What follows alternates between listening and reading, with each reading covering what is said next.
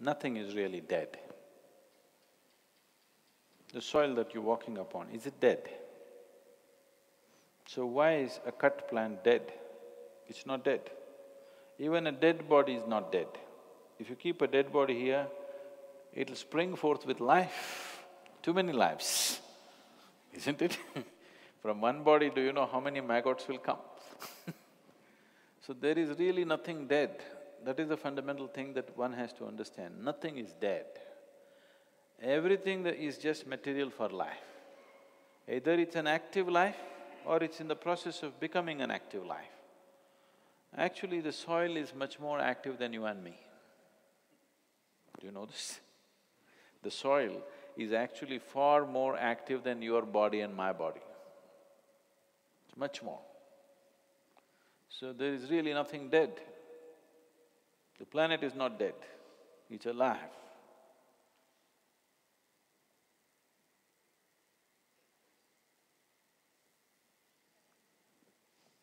If you are a booming voice, you can.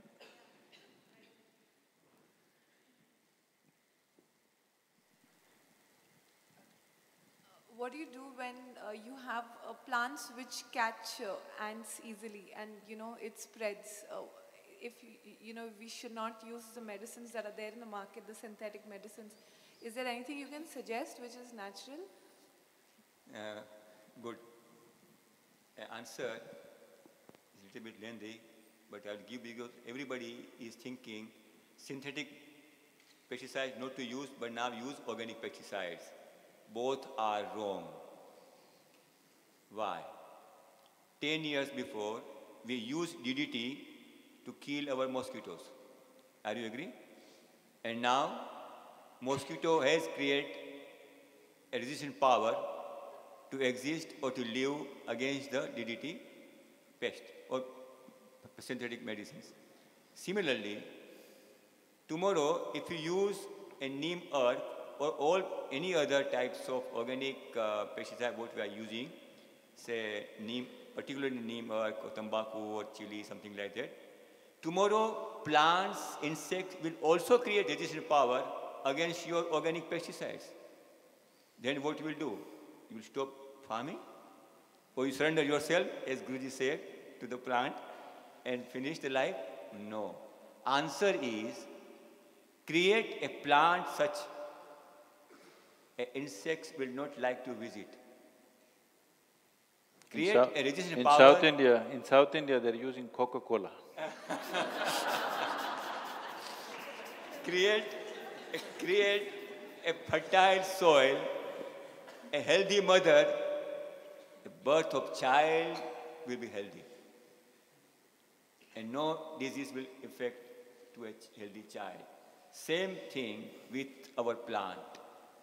Create a soil such a way, we call Amrut Mitti, that no insect will come. Again, visiting of insects is indicating that fruit not to be consumed by human. Please remember, don't try to find any alternate medicine to misguide or to kill with any other medicine or any other alternate approach, because please be clear, insects are not coming by themselves. They are invited. There's two words in Hindi, amantran and nimantran. Nimantran, which you can't refuse. Amantran is welcome. If you are coming, we are happy. But if you can't come, we understand you are busy. But plants nimantrit karta hai insect को, आमंत्रित नहीं करता, insect को आना ही पड़ता है. Insect has to visit to finish his fruit, because fruit not to consume by human. So answer is not to find any alternative medicine. Wait for new plant. Create our own soil such that fruit comes more healthy for consumer, for human being. Now, similar things are not only being done to the plant, it's being done to the human being himself. Instead of eating the right kind of food which will make us healthy enough, 52% of human body is bacteria. if you keep the body in a certain way, this 52% of bacteria, 52% of human body weight is bacteria. And if you have 1 trillion cells, you have 100 trillion bacteria in the body. That means only 1% of you in numbers, only 1% of you is you, 99% of you is bacteria. If you go by democratic system. Now, with so much bacteria, you don't fall sick if you keep this body in a certain way. They can also live, you can also live. If you kill all the bacteria, you will become half and you will also die. The pharmaceuticals, the so-called life-saving drugs that we are swallowing today because we want to be on tomorrow morning for whatever hits us today, there's substantial research which says that the generation which uses heavy antibiotics, probably 3 generations later, those people will be decimated human beings because the bacteria will not survive in their body. Genetically, they will carry this, that the bacteria doesn't want to enter their body. If the bacteria doesn't enter, you will become half your weight right now. If all the bacteria exit right now, you will become half. So, you're healthy, not because there is no bacteria here. Kill, kill, kill, this is not the answer. Make this in such a way that bacteria can live, you can also live. So the first thing, you see even the level of difference between people who live in tropical countries and people who particularly live in United States, not even so in Europe. Europe is little better. Europe, they still know that food comes out of land. In America, it all comes out of the mall, you know. You see, the first thing that you have is the moment you come here and drink water, you'll fall ill. Not because the water is impure. Now they're labeling all the water in this country and everywhere else in the world is impure and everybody is carrying a whatever this, mineral water, there's nothing mineral about it. It is mineral water means you must collect from a mountain stream which is rich in minerals and it's good, full of bacteria too. You kill all the bacteria and put in this bottle and drink. And now when you come and drink somewhere else, the first thing is you fall sick. People can't take water. There are 1 billion people surviving here drinking that water. But you declare this water as unsafe. It's a completely wrong attitude to life because 52% of your body is bacteria. And if you kill them, you cannot exist. In recent times, this has become I do not know how many, but the number has crossed a couple of million. In United States, there are over 2 million people or so, I do not know the exact number, but it has reached that kind of million kind of number. People in whose bodies the bacteria doesn't survive. These are people in early childhood, because of some congenital infections or whatever, they were given heavy antibiotics and bacteria doesn't survive. Whatever you eat, you cannot digest, so they have to be fed pre-digested food. If they put any food into the system to digest, it is not your digestive system which does the breaking down of the food, it is the bacteria which does this. When you kill bacteria systematically right from your childhood, the bacteria cannot survive and to keep up their weight, they have to put pre-digested food. And one of the treatments that they're doing right now is, they're taking fecal matter, mixing it with saline water and putting it into the system, full of bacteria, fecal matter. Now once you put the bacteria, people are recovering. So if you don't eat right, if you don't grow your food right, tomorrow you'll end up eating shit, literally.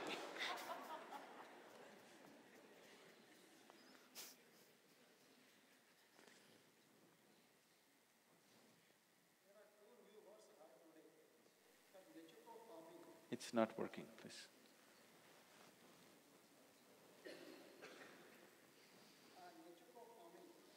On it like that.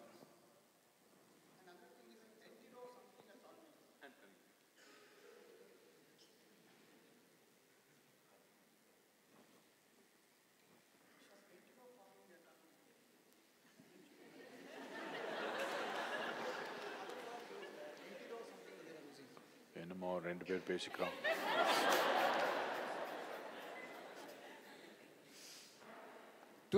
Two new words I heard today, that's Nechuko farming, and about surviving something, entero and all you were talking about, I'm not able to catch the word. No, it's just a combination of nature and eco. Another word you're talking about. Okay. He's not a farmer, he's a literary person.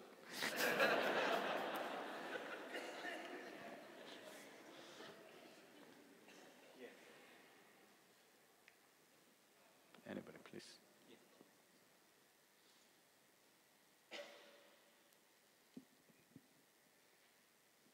Namaste, Anna.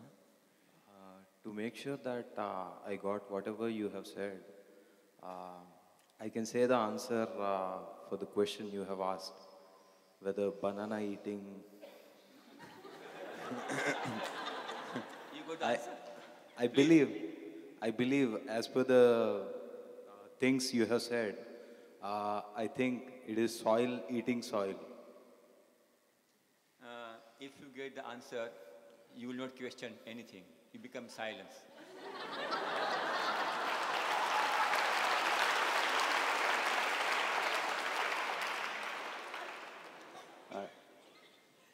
I have a song for that. The answer. I mean it.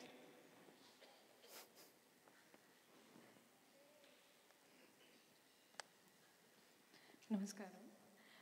What you can say about food, which is, I have a feeling that we eat food which is grown in the zone where we are living. What you can say about that? Is it advantageous, or we are importing greens or any vegetable from some other zone, some other locality, and then eat it? Which one will be advantageous? Best grow with your own hands and consume the same. About the region, I mean, the geographical region and the food which can grow. It is better to eat in your surrounding area. What is surrounding area which you can grow by walking distance? It is your ecosystem. It is your neighborhood area. So if you eat longer distance, we call eco food mile. If food comes in your plate, is away from 10 kilometers or 5 kilometers, it increases the global warming. So first basic concept is we should eat with minimum distance. Best is walking distance. Do your own self, that is the minimum food mile. Be little more cycling distance.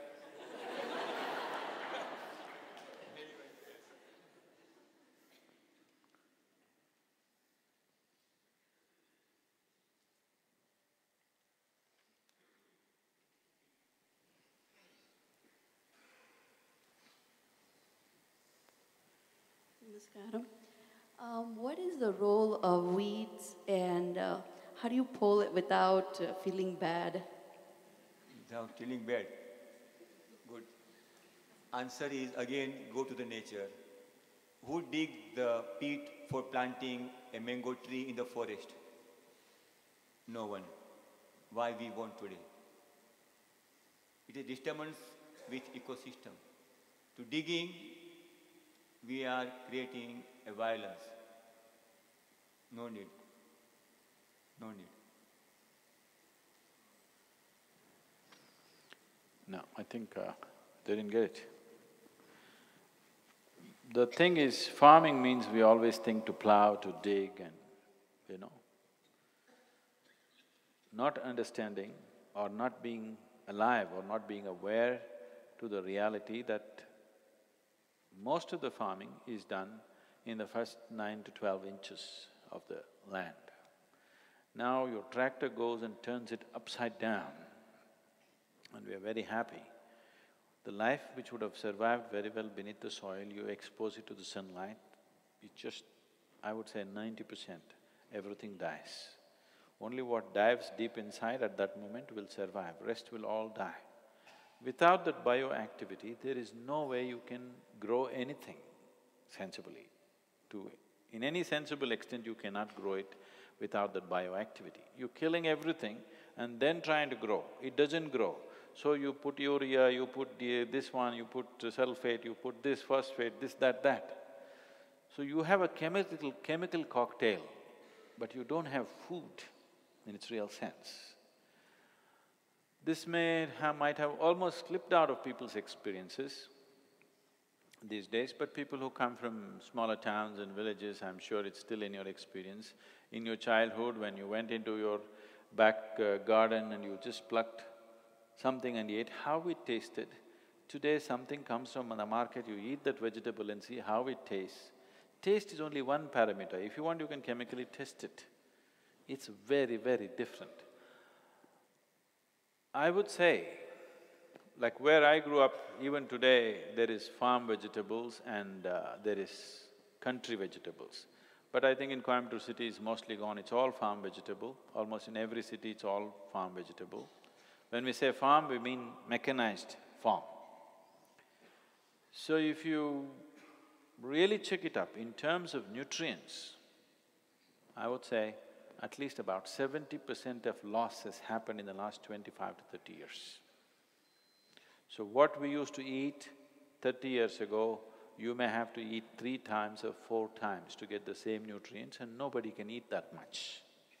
So naturally, all doctors are saying now, unless you pop a pill or unless you eat non-vegetarian food, there is no way you can nourish your body. They're proving to you that you cannot nourish your body with vegetarian food.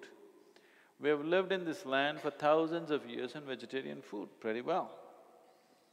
And without any animal product, not even with milk, without even using milk, people have survived and lived well.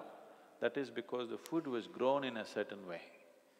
Just 30 years ago, how the quality of vegetable was and how it is today. It is bigger, of course, today.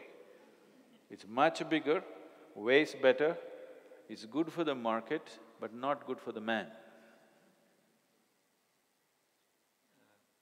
It gives me inspiration to tell more again for your question. When we till, organic carbon released from the soil and become carbon dioxide, so life reduces, one. Second most dangerous point is water holding capacity is becoming less, so you need more water, which is going to be a bigger problem for the farmers too. Third, microbial life you already explained. Fourth, erosion. Erosion of the soil, it becomes 10 to 80 tons per hectare per annum. A 1 inch of soil takes 500 years to prepare. So if there are so many other reasons, why not to dig, why not to till?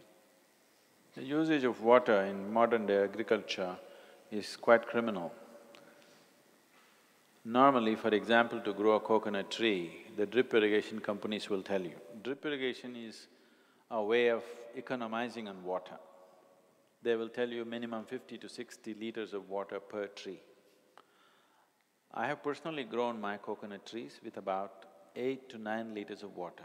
One pot, which is about 9 liters of water, and with this you can grow a coconut tree very well if you take care of the soil in a certain way. But they put 50 liters with drip irrigation, with flood irrigation they are putting, I don't know, 1,000 liters per tree. And with this system, you get 400 coconuts